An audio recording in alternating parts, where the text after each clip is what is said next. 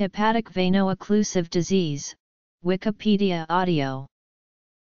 Hepatic veno-occlusive disease or veno-occlusive disease is a condition in which some of the small veins in the liver are obstructed. It is a complication of high-dose chemotherapy given before a bone marrow transplant and is marked by weight gain due to fluid retention, increased liver size, and raised levels of bilirubin in the blood.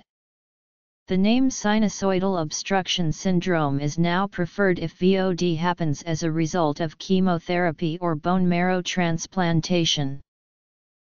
Apart from chemotherapy, VOD may also occur after ingestion of certain plant alkaloids such as pyrrolizidine alkaloids, and has been described as part of a rare hereditary disease called hepatic veno-occlusive disease with immunodeficiency.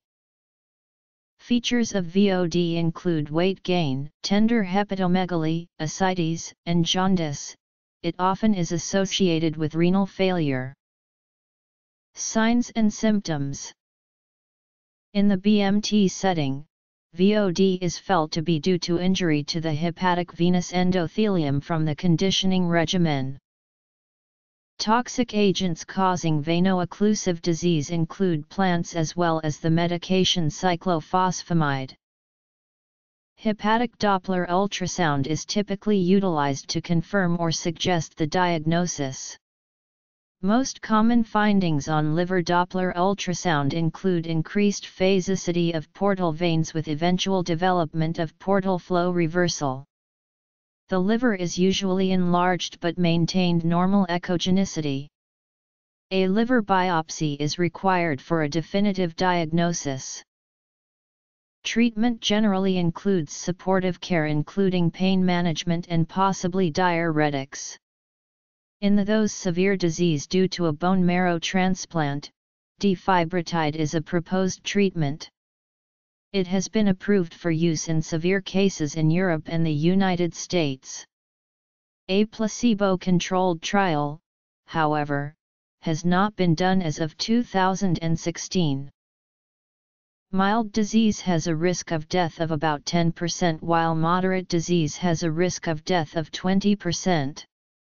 When it occurs as a result of bone marrow transplant and multi-organ failure is present, the risk of death is greater than 80%. The first report on veno-occlusive disease, in 1920, was as a result of senecio poisoning in South Africa. Subsequent reports were mostly in Jamaicans who had consumed herbal teas. With the advent of bone marrow transplantation, most later reported cases have been in those undergoing treatment for leukemia. Pathophysiology. Diagnosis. Treatment. Prognosis. History.